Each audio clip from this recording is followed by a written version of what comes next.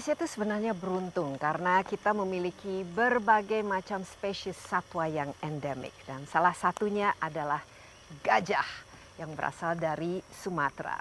Akan tetapi dari tahun ke tahun jumlah gajah yang kita miliki semakin berkurang ya. Sekarang saja hanya sekitar 1.200-an. Dan itu pun yang berada di alam liar jumlahnya semakin menurun karena adanya deforestasi dan penggunaan lahan untuk kepentingan manusia. Nah, pada 10 tahun terakhir saja jumlah gajah yang tewas karena mati diracun dan dibunuh itu lebih dari 100 ekor. Sehingga perlu usaha yang khusus untuk menyelamatkan dan melestarikan gajah-gajah Sumatera. Nah, Insight with Desi Anwar kali ini berada di Taro, di Bali untuk melihat salah satu upaya untuk menyelamatkan dan juga mengembangbiakan gajah Sumatera di Taro, Bali bernama Mason Elephant Park. Di sini ada sekitar 31 gajah Sumatera termasuk 4 ekor anaknya yang lahir di taman ini. Mari kita saksikan bagaimana gajah-gajah Sumatera ini hidup, dilestarikan dan juga memiliki rumah yang baru.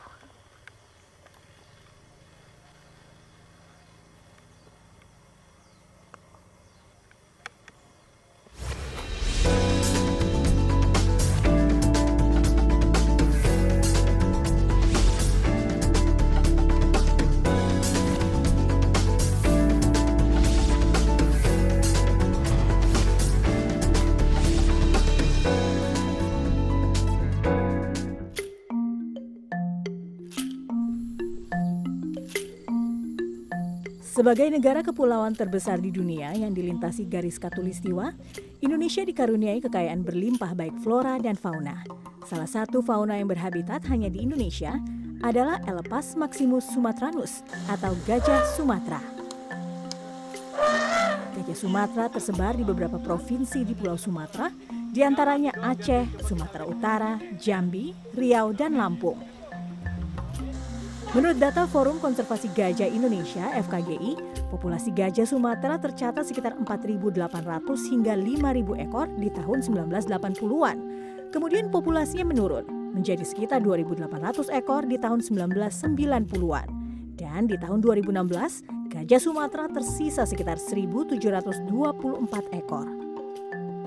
Di Indonesia, gajah Sumatera merupakan satwa dilindungi. Keberadaannya diatur dalam Undang-Undang Nomor 5 Tahun 1990 tentang konservasi sumber daya alam hayati dan ekosistemnya, serta Peraturan Pemerintah PP 7 Tahun 1999 tentang pengawetan jenis tumbuhan dan satwa.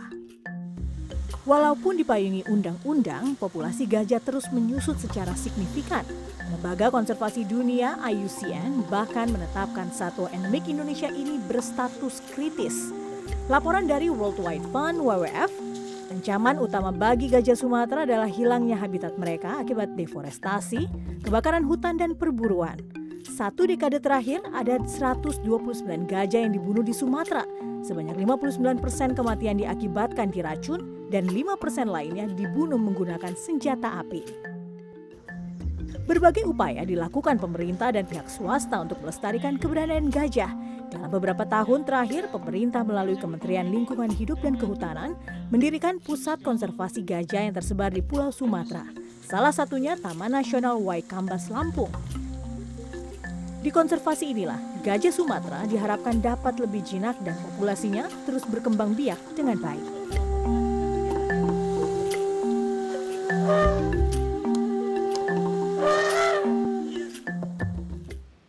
Ya, saya sekarang akan berjumpa dengan Nigel Mason, pendiri dari Mason Elephant Park Lodge ini. Yuk, mari kita ketemu dengan orangnya.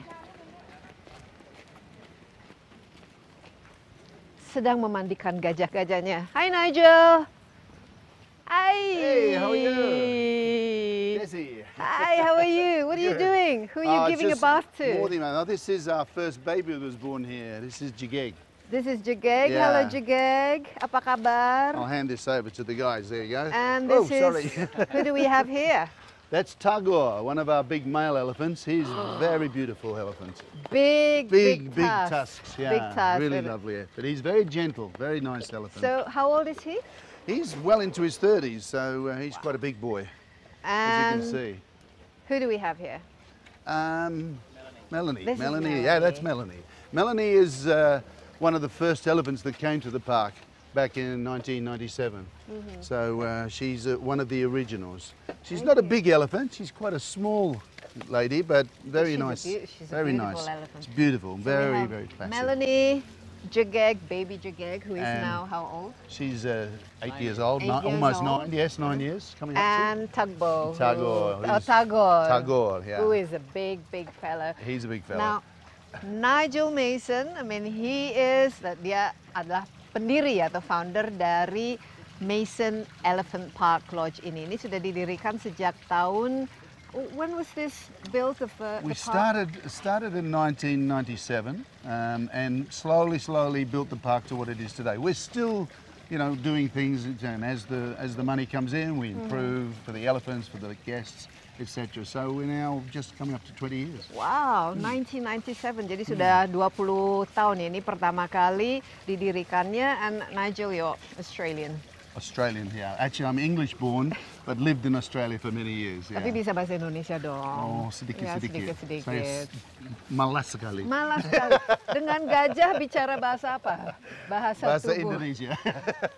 Campur juga. Okay, Nigel, in this elephant park, what do we have here? How many elephants? And what can we learn about the Okay, park? well, the elephant park was set up originally just to save some elephants. We started off saving 9 elephants, then we saved a few more, and then we saved the final 10 we rescued in 2004, where we made the movie Operation Jumbo, which is a nice movie to watch, by the way. It was set up to rescue them, but we soon realised that keeping elephants was very expensive. It's not an easy thing to do. They're very destructive. They're very large. Very big. They eat a lot of They food. must eat a lot. 250 kilos a day. So we had to turn it into a business that was self-supporting. So we then developed the Elephant Safari Park, which now has become the Mason Elephant Park. And how many do you have now? We now have 31 elephants. 31 27 rescued. And 4 babies born here, of which Jageg was the first. Wow, jadi 27 ya yang diselamatkan, 4 lahir di sini. And how big has the park grown? Well, we started off with about 2.5 hectares. We now just purchased a little bit more land, and that brings us up to 4 hectares now. And how many elephants can this park accommodate? Say, Well, we could probably accommodate another 4 or 5, maybe half a dozen maximum.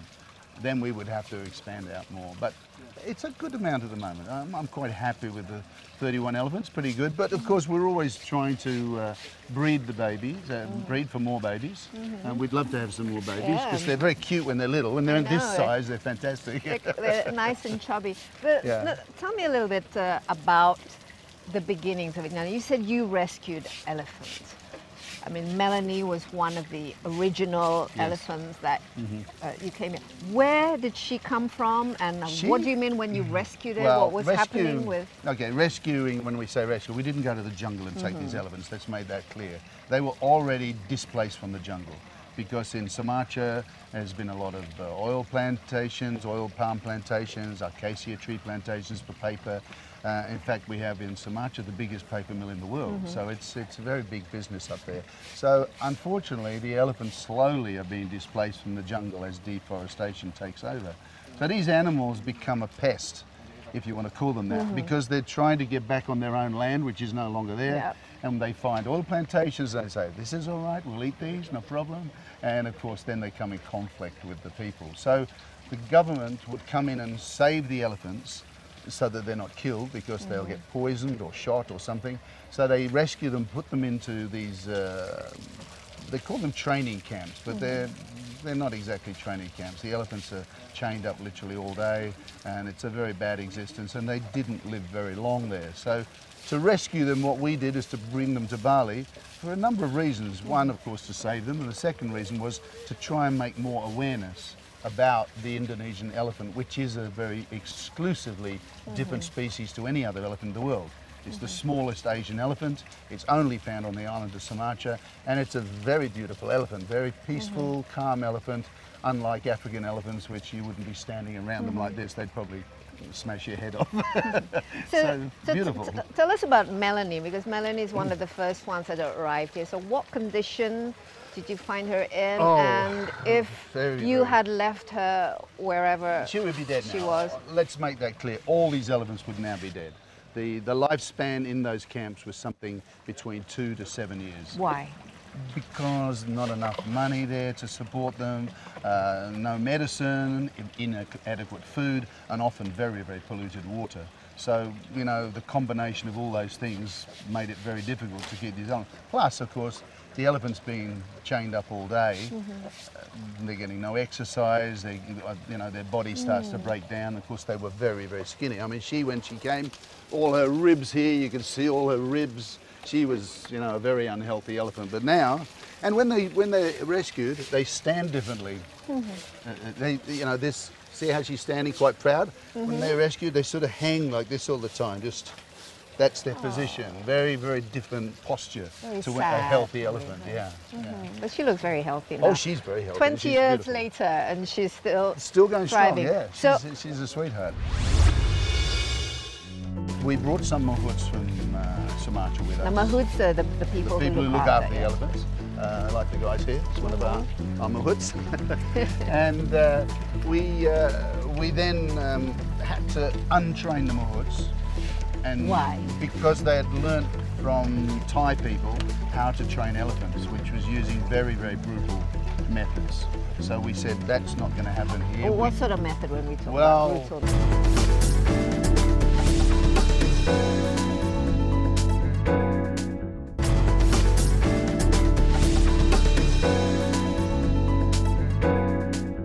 What was the rescue process like? Did you have to ask for government permission? Oh, I yes. mean, it couldn't have been easy bringing an elephant all the way from Sumatra to Bali. And it got harder. You know, to start off with, it was relatively easy because they were at Waikambas, which is at the bottom end of Sumatra, which was fairly easy. Still, it was a long trip, 4 to 5 days on the road, non-stop in trucks, crossing 3 islands. Not easy. They can't come off the truck. They have to stay on the truck for that time. Did you have to buy her, or did you have to? Yes, how did you acquire her? We had to negotiate with the forestry department, and that had to be then cleared by the minister, who signs off, and we then take over. The elephant will always be owned by Indonesia because it's a protected species. So we are the custodians of them, if you like to say. But why did they give it? I mean, why don't they just presumably give in them to us? No, I mean, why did they hand it over? Because presumably in '97, you didn't have the park yet, No. or you were? No. I mean, did they ask you what you're going to do with it? Well, they asked us, of course, and we said we were going to bring them to Bali, and we were going to create a sanctuary here for them in Bali. At that stage, nobody really cared because they were really a nuisance and they were costing money to keep. And also '97, if we remember. 97 '98, was very different then. Yeah. So nobody really cared.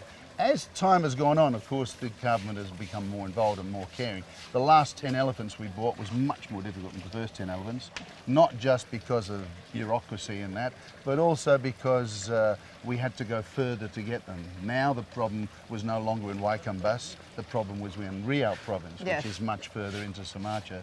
So the last 10 were quite difficult to organise and quite difficult to bring down because of the longer distance. And you know, Riau is a bit of a wild province compared to Waikambas. We had a few problems. Yes, or Lampung is easier to cross. Yes. So you brought, the first time you brought all 9 at the same time? Yes, or one at a time? all the time. All 9? Convoy of trucks. One truck going by ahead. Land? By land. On the ferry? Ferries, yeah. How long did it take you? Oh, it took 4 days. Was it hard? I mean, how did they, were they, you know, hungry, stressed out? Well, they were very sick elephants, so obviously we were very worried bringing them down. We had to choose elephants that would be able to make the trip, of course. We had to make sure that they were going to be able to stand up for 4 days, not fall over in the truck, otherwise they would die. So we had one truck that went ahead, which would find food and water, radio controlled, and then we would follow them, stop for water, stop for food, and load in and keep going. Did you already have the land then in Bali to bring them in? Yes. So you actually already specifically Yeah, bought it was the, already organised. the land. Yeah. You're married with an Indonesian My wife. wife Yanni, yes, who is somewhere around. We'll see her later maybe. No, but, Yes. but tell me, because you're probably like the Steve Irwin of the elephants. But tell me, what's your background with elephants? I mean, No, what's actually, your I had story and your passion? I mean, how did you end up How do I end up with elephants? rescuing elephants? Look, I'd lived in Indonesia for quite some years before this. We had the company Bali Adventure Tours, which is now Mason Adventures. And so I'd been involved in rafting, started the first company here in Bali, and a number of other things like that. But no elephants. But no elephants. This was really something that happened out of the blue. It wasn't planned. I didn't sort of say, oh, I'm going to go down to the elephants and make an elephant business. It just sort of happened. And But what triggered it? What was the tipping point? what triggered Because it was this when is a I huge saw responsibility, a huge thing. What triggered it was when I saw the elephants and how bad their condition was, and what was the future of them, where there seemed to be no future. Sort of broke my heart. I've always been an animal lover, and I've always had all sorts of animals in my life, everything you can think of. But it really broke my heart to see the conditions they're in. It was quite obvious they weren't going to live for very long. So this seemed to be like a good idea to bring them to Bali. To be honest, when I came to Indonesia, I didn't even know Indonesia had an elephant. It was news to me. So I was discovering elephants and they discovered me, so we sort of both discovered each other together, at the same time. We do. We have, and often we forget that we have elephants because it's, there's always all these horror stories of, like you said, conflicts between people and elephants, and elephants always getting the raw end of the deal. They get poisoned, they get, they're poached, they're tusked, and they're trapped, and it's still going on. Yes, it's something that me also as an animal lover. Well, it's nice to see healthy elephants, happy elephants. But so when Melanie and her friends came over here, so what was the next stage? How do you rehabilitate them, make sure that you give them the proper care? It was quite complicated. We brought some mahouts from Sumatra with us. The mahouts are the people who look after the elephants, like the guys here. It's one of our mahouts. And we then had to untrain the mahouts. And why? Because they had learnt from Thai people how to train elephants, which was using very, very brutal methods. So we said, that's not going to happen here. Well, what sort of method when we talk? Well, hitting them, smashing. Many of our elephants will have scars. She doesn't have so much, but some of the male elephants have scars on their heads. Some of them have scars around their legs from being tied permanently up. So we had to undo that damage. And the first thing to do was to train the mahouts to a new system of training. And that was quite hard, because some of them just didn't want to. How do you do that? I mean, you yourself... Yes, I was involved, and I had a guy down from Sumatra who was quite easy to get on with. I managed to convince him that we were going to do it a different way. We were not going to use beating and bashing and scaring the elephants to train them. We'd use, the system that we would train a dog with, it's like, repetition and reward and this sort of thing. Of course, originally they were not convinced that would work. They were quite convinced it wouldn't work, but it did. But it took longer, and slowly we undid the damage that had been done to them in the captivity that they'd been living in for that time. Most of them were very scared, very freaked out, extremely skinny and unhealthy. So it took quite some time to get them up to health. How long did it take them to? A year to a year and a half to get them up to what we felt was that. And the training took more than a year too. Depended on the elephants. Some elephants took more to it than others. Some were easier to because we didn't know what background they came from, Desi. We didn't know what had happened to them before. So some were more freaked out than others. Now, Nigel, obviously it takes special skill, expertise to look after animals like this. Do you have like as the number of elephants grew, do you have sort of like an army of staff that really, yes, I mean, how, absolutely. What are the main sort of things that you have to basically Well, of course, have to care for when them? you have elephants, they are very destructive. So you have to design the place so that they can't destroy everything, because these gardens would last, maybe 2 or 3 nights. They would destroy everything. They would just uproot. They would uproot and smash everything. So we had to put in fences and barriers and things to keep the people safe from the elephants, especially in the early days when they were still being trained. and we had to develop different systems of how to keep the place clean, how to make sure that the place didn't smell, because most people think of animals, it's going to stink, you know. So that was very important, and of course train a whole village on how to be involved with the park. I mean, Taro village was quite a poor village, and what we did is we created a system where we worked together with the village. For instance, all the food that this comes in every day is like a cooperative we developed with the village. So what do they eat exactly, and where does the food come from? It comes from all over Bali, but it's collected by the village, who then on-sell it to us. This you're seeing on here is chopped up coconut leaf. Oh, but they eat also, it's a bit of is that their favourite food? Or? That's their favourite. That's probably about 40% of their diet. But they also eat a lot of other things: vegetables, fruits, elephant grass, rice, bananas, banana trees. You know, you name it, they eat it. Anything's green, they eat it. You have to keep them, you know, eating all the time, otherwise they'll be uprooting the trees. Well, they never stop eating. Even when they're full, they'll still keep eating. It's just, that's what elephants do.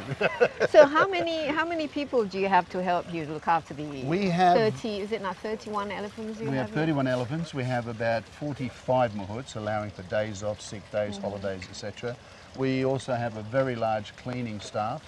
Then we have a big staff of gardeners, and of course restaurants and cleaners. So we've got about 160 to 170 people here at the park. So it's grown, I mean, from initially, how many people? Oh, when we first started, about 25 people. Presumably you also have vets on hand. We have vets on hand, yes, everything here. We have, and our vet is over there now, as a matter of fact. They come up twice a week, and here instantly if they're needed on call. So if we've got a problem with an elephant, we can bring them up in 1 hour. We are checked constantly by the forestry department from Indonesia. And they're quite happy with what's happening? We have to do reports on every elephant every week. Monthly reports are put in, 6 monthly, 1 yearly reports. We keep all that up so that we inform the government all the time.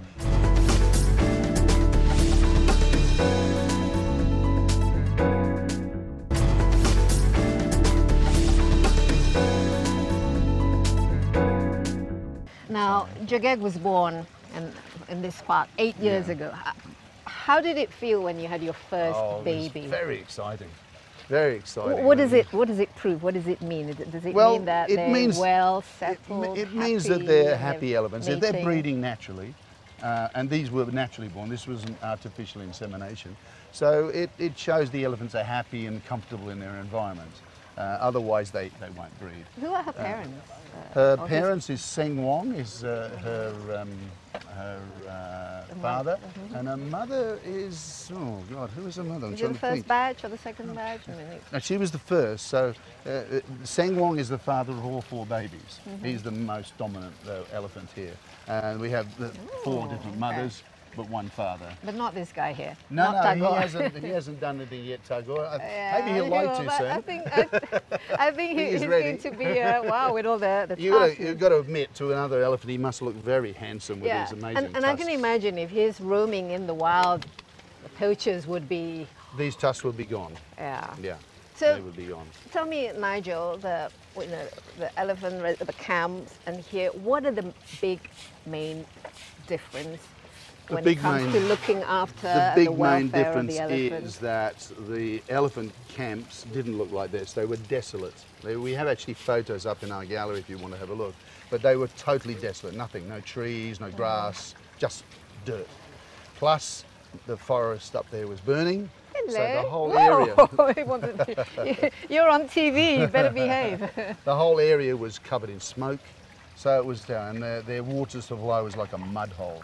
Very different to this. Here you can see everything's green. We created this. This was actually empty rice paddy. So everything you see here we planted over the last 20 years. So it's sort of an ongoing thing. We're always adding trees and changing the gardens to make them more shady, cooler, etc. But I mean, we chose Taro because of that. We're 2,000 feet above sea level. It's cooler here, about 6 degrees cooler than the coast. And we get a lot more rain here, as you can see. Yeah, like now. It's so it's perfect for the elephants. So this was chosen elephants with the first preference.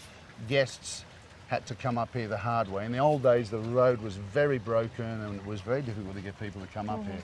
Today, we've become a little bit better known, so obviously we get more people. Well, now, especially this area now, Ubud, it's very, very He crowded wants with my tourists. shoes. But Nigel, in the beginning, were there problems like elephants getting sick or elephants getting out of control and Well, in the first getting year, sort of psychologically disturbed? First year, yes, a lot of problems. We had to approach that very, very slowly, very gently, and slowly sort of work out how to look after elephants, because there was something we were all learning, including the new mahouts that we brought from the village, because some of the Sumatran mahouts got homesick, they went back. We had a couple of them who didn't want to use our new technique of training, so they went back. So we had to sort of almost start from zero here. And we learned along the way. It's a learning process. I knew nothing about elephants, so I spent my time in the library getting books and the internet, getting all the information I could. And of course, talking to a lot of people. I was very lucky that Mark Shand, who is an animal expert from London, he's unfortunately recently died. He spent some time here with me and he became a very good friend. And also Steve Irwin became a very good friend. He came to the park and loved it. In fact, he went up to Sumatra to have a look at the problem himself. Oh, okay. So you've had some we've had a lot of experts here, and a lot of celebrities, many celebrities. Yes. But you mentioned very expensive, obviously. How, tell me a little bit about the funding, both initially and how did it grow, and what did you do in order to basically finance this mammoth project of you? Well, the truth is, Yanni, my wife Yanni and I financed that ourselves. In the beginning? Yes, from our other businesses. We also took out a loan of about $500,000 with the bank. We brought them up here to see this devastated area, which it was to start with, and they sort of scratched their heads and said, "Are you joking?" But we managed to convince them. We borrowed enough money to get the basics in to start with, and then over the years we've just continued to put the money back into the park and invest in it. But literally the money came from us, and every time there's a problem in Indonesia, such as a volcano going off or a bomb, the rest of our company supports the park. This is always the priority. So we put our money into the park to make sure we keep the staff employed and the elephants fed and everything like that. So it's sort of our baby, if you want to look at it that way. We always have to look after it. Now people can come in, obviously there's lots of tourists coming in and they can interact, they can ride the elephants. I mean, but tell me about it. How does it sort of, elephants, you're rescuing them, conserving them, but at the same time they're also tourist attractions, you can ride them. So how do you balance sort of the needs of the welfare of the elephants and to make this sort of an interesting and pleasant experience for tourists? Because especially since their past interactions with humans haven't been that great. No, that's right. What we've always tried to do from day one is to pretty much follow the philosophy that Steve Irwin had, the same as me, whereas people could get up close and have a really animal experience, so they could, touch them, hand feed them, and they're okay with that. Elephants are okay love with that. They have no problem with it whatsoever. Of course, there is always the animal activists who will say, "Oh, that's no good. Elephants shouldn't be touched by humans. They shouldn't do this." They should be roaming in the wild. That's right. Well, sure, absolutely. So they should, but what wild? That's the trouble, yeah. But no, we believe that animals like these need to be interacted with.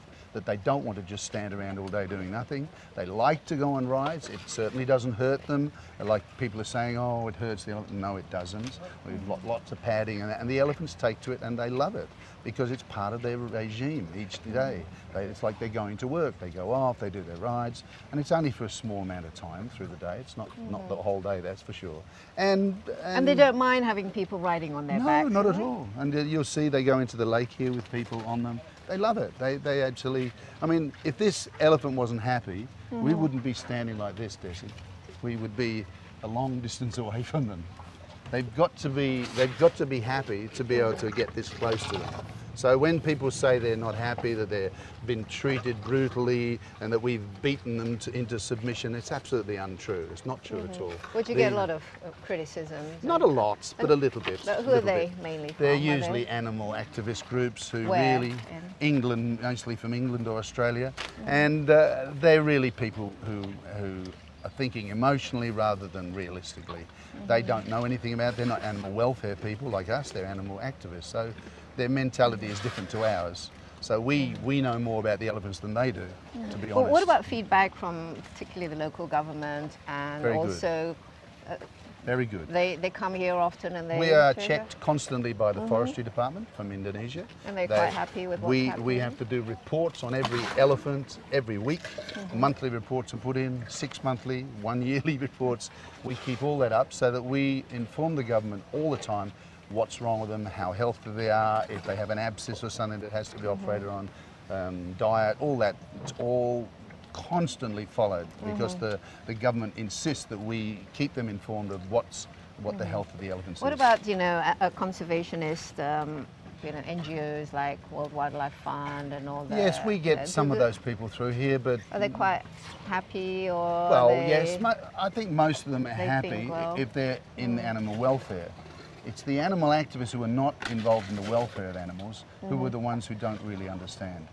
People who are involved with animals, like people from zoos, people from groups where they're looking after animals and caring with animals day to day, they understand that there are compromises that have to be made in a captive situation. So we don't have any problem with that. And the Indonesian government are here also. We've had, you know, President Megawati here on a few occasions. We get many of the ministers come here, and we get lots of celebrities. So would you say they're much happier here than, say, being in a zoo? Oh yes, much better. In a zoo, they're usually in a fairly small enclosure. Okay, they can walk around, but it's very restricted. They can't really walk the way they would walk in the jungle. This guy, if he was in the jungle, would be walking probably about 30 kilometres a day. 30 kilometres? Yeah, searching for food. So he doesn't have to search for food here. We give it to him, as you can see. But don't they get bored? I mean, do you not sort of, you know, the games or activities well, that they... the riding is something they love to do. We do, some of them do painting, things like that. And we've done different things over there. We're trying to sort of drift away from that because a lot of criticism, oh, you're making them do circus tricks. No, we don't. We've never made them do circus tricks. They do sometimes do things like cook a football or something like that. But they love it. They actually enjoy it. And you'll find that each elephant has a preference to either do it or not do it. And if they don't want to do it, we don't force them. These elephants, they have different characters. Very different. Very different. How well do you know them? Very well. I do now anyway, after 20 years. They're like human beings, right? Absolutely, they have their own I mean, sort of they're not like us. They're not thinking, oh, gee, I wish I'd go off and watch television or write a book or something. Their needs are a little bit more basic than that. They're mostly thinking food, and more food. But yes, they do have characters. And they like to interact with each other. They're sort of like a group animal, right? Well, yes, but we do have one problem with that here, is that these animals were all rescued from different areas of Sumatra. Oh, so it's not a group that grew up together, like a matriarchal group. Yeah. So some of them don't like each other. Oh, there are a few conflicts Sounds amongst, like humans. like, not just with the males, but with the females too. We've got a few females who don't like each other and that.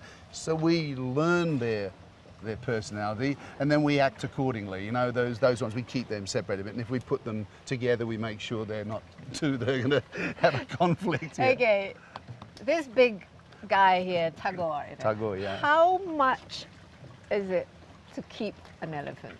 How much money? How much money? Oh my God! Well, I mean, 250 kilos of food a day he eats.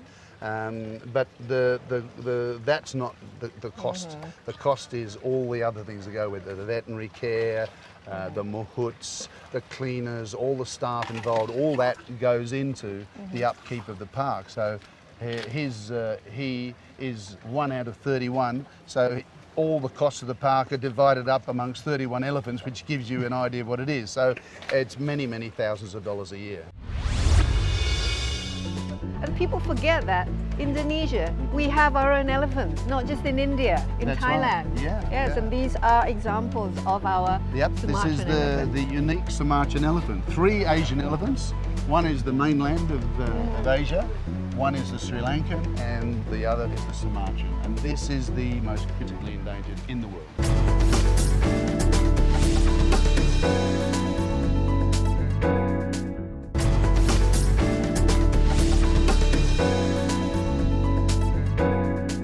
Let's take a walk and take a look around the park. So it's quite popular now, is it? Very popular now, yes. We're seeing increasing amounts of people come here because of a number of reasons. Number one, that we've had a lot of celebrities here. Well, let's take a look and see what Sure. they're up to. So a lot of the visitors here, are they locals or international? Everything. You're getting quite a... Every nationality you can think of. We get a lot of Indonesians here now. Not in the early days, not, but now a lot of Indonesians, a lot of Asians as a whole, quite a few Chinese, but most of our guests are Australian, European, American. A lot of Americans we get here. Americans love elephants. Yeah, and they're beautiful Yeah. animals. I mean, and of course in America they don't have elephants. well, they used to, right? They used Well, to have mammoths. they've had mammoths. They've never had elephants. And Indonesia has only had elephants in Sumatra, not here in Bali. So something new. You know, and people forget that Indonesia, we have our own elephants, not just in India, in That's Thailand. right. Yeah, Yes, yeah. and these are examples of our Sumatran this is elephants. the unique Sumatran elephant. 3 Asian elephants. One is the mainland of Asia, one is the Sri Lankan, and the other is the Sumatran. And this is the most critically endangered in the world. Okay, tell us a little bit about the layout. I mean, we have what is this, an elephant This bath is the, this here, is or the the lake. swimming pool? Yeah, this is the lake. All the elephants go in here at least twice a day to wash and play. They love to play in here, so you'll see them through the day in groups of 3 or 4 coming here and playing together. We can't put too many in at once or the water goes out. And this is one of the things that the people can do, you know, Yes. they interact with. We've the just finished elephant. now, but normally in the morning you'll see a lot of people here actually on the elephant in the water with the mahut, of course, enjoying, you know, taking photos, etc., etc. Because I mean, it's an age of selfies, isn't it? Everyone wants a picture of an elephant. Absolutely. So Nigel, you enjoy doing this? Are you happy? I love it. I love it. I mean, this is my passion. I do a lot of things in my life. I'm, you know, Harley Davidson rider. I'm an avid gardener. All the gardens here I do personally. And I have a team of fantastic gardeners who work with me. Yeah, I really love what I do. It's a nice life. Not my only thing I do, of course, but one of my favourites. Okay, let's. That's the shade house over there. This is the interaction area here where the people can come and feed the elephants and enjoy them. And down there we have the baby elephant nursery. Oh, the nursery. Yeah. Got to, oh, they're so. We can see them. Let's Yep, let's that's the walk quite babies are quickly. down there at the moment. And of course So behind us is the when restaurant. were they when the elephants gave birth? I mean, obviously, was it? Up in the, we used to not, this is a new building here. It's up the top there of the park. We have what we call our sick bay, where we've got any elephants are sick, we put them into there. So they were all born there. And they were given 24-hour maternal care. Were they assisted in the birth? We have or- some beautiful footage of it actually, Desi.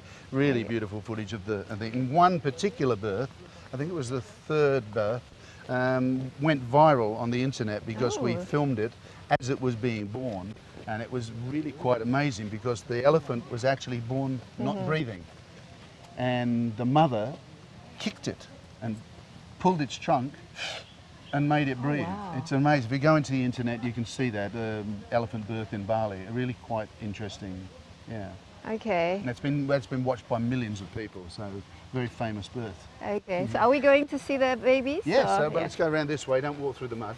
Bit muddy today, I'm afraid. We've had a lot of rain the last few days. So this is the baby This is the- enclosure. Yeah, this is the nursery. Of course, they're a bit outgrown, the nursery now.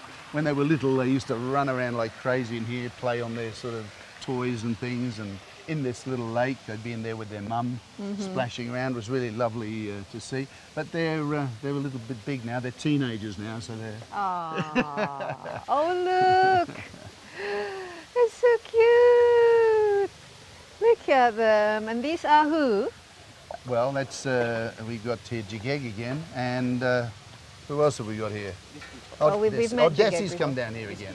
Whiskey. Whiskey. Ah, whiskey. Okay. Okay, whiskey. So they're Oops. well cared for. They All very well cared for here. This is their, all they love healthy, being here. chubby. Very well, you can see for yourself how Eat a lot. chubby and healthy they are. You can always tell an unhealthy elephant by its body, you know, their big ribs will show and things like this. These are extremely well-fed elephants. They never stop eating. That's coconut leaf they're eating. Coconut. And And this is who we have here? This is one of our amazing team of vets. Oh, dokter hewannya, Yudis. Apa kabar? Baik, Ibu. Sudah lama di Sudah sini? sejak berdiri. Sejak berdiri? Ya. Dari tahun 97, 97 ya. Oke, jadi memang Yudis ini Dari ayah 97, saya dari 2006 sampai sekarang. jadi turun-temurun ya? 12 tahun saya di sini. memang pendidikannya Iya. dokter hewan. Iya. Oke, let me ask him a few questions ya, sure, beberapa. sure. Jadi yang paling penting untuk kita ketahui menjaga supaya gajah itu sehat apa-apa saja, Dokter Yudis? Ya, dari kesehatan.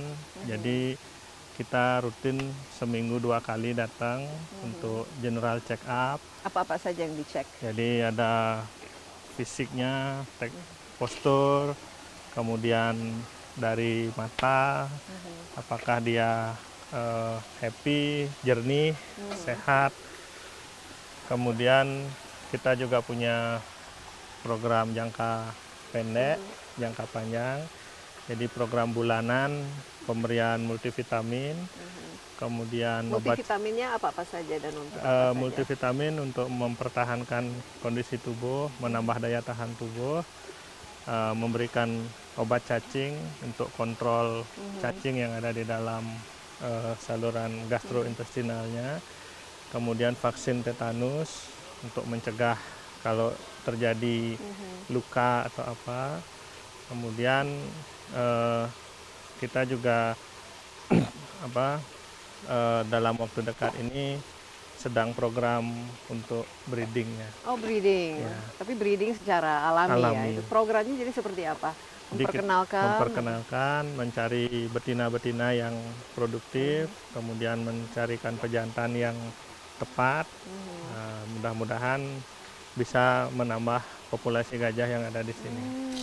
Nah, ini selama Yudis ada di sini, ada kasus atau insiden di mana gajah sakit dan bagaimana penanganannya?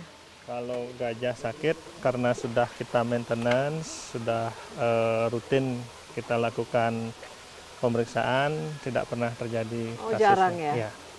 Ada nggak penyakit yang memang khusus gajah yang derita itu?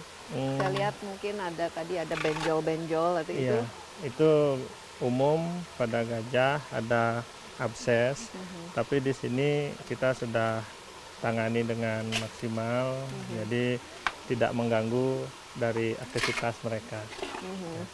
Susah nggak untuk merawat? Ya, Ini ada 31 ekor di sini. ya, jadi keberhasilan dokter tentu terkait dengan mahut, pawang, kemudian ada manajemen juga. Jadi kerjasama dari 3 elemen ini akan menghasilkan hasil yang jauh lebih bagus ketimbang dokter bekerja sendiri tanpa ada dukungan dari mahut dan manajemennya. Masing-masing punya karakternya. Betul, ya. Termasuk mereka mau ngambil dari kanan, dari kiri, kemudian ada yang tadi takut dengan melihat dokter dia lari. Ketika dokter Yudis datang seperti anak-anak mereka ngumpet ya. Harus dibujuk-bujuk dulu. Iya, jadi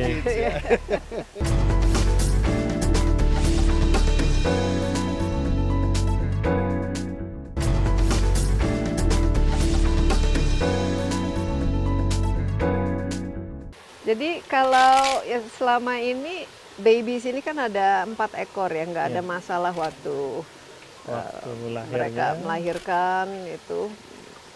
Melahirkan mereka alami Ya. Alami, jadi tidak ada masalah yang cukup berarti, lancar-lancar saja. Lancar-lancar saja dan ini kelihatannya juga cabi-cabi, gemuk-gemuk deh.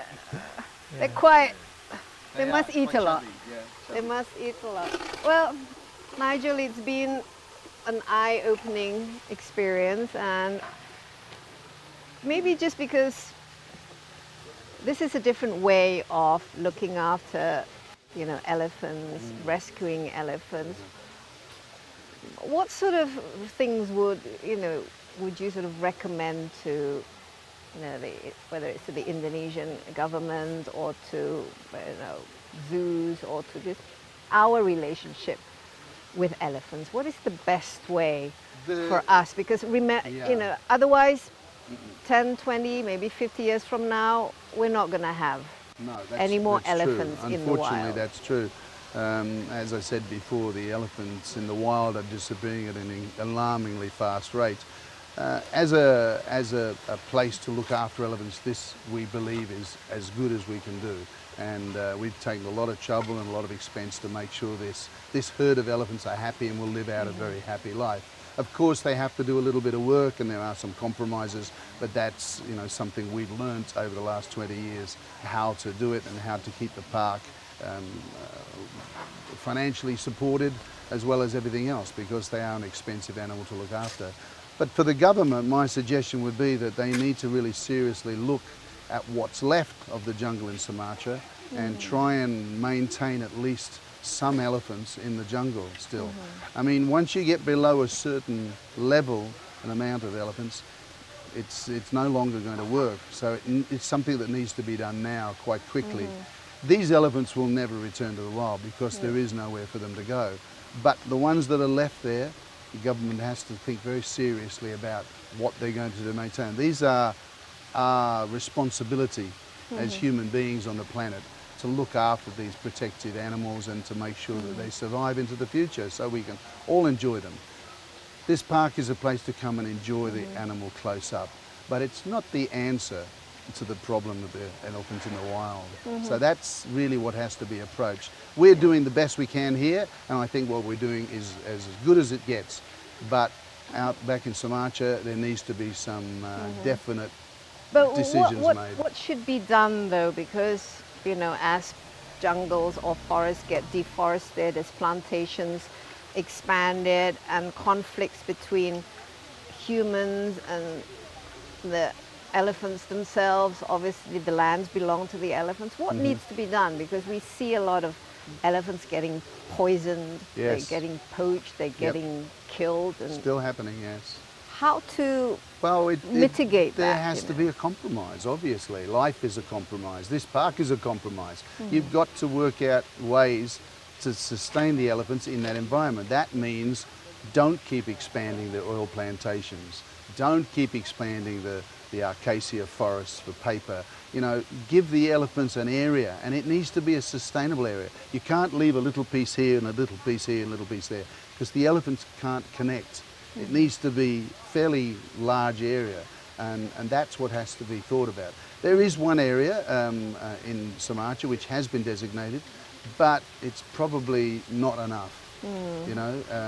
Need to think and about there has to be a greater sort of law enforcement against poachers and people. And people deforestate, and people who kill timber people and people who kill them. elephant. But they don't kill the elephant normally just because it's there in the forest, unless they're ivory poachers. It's usually when the elephants come into conflict with people going onto their land to destroy.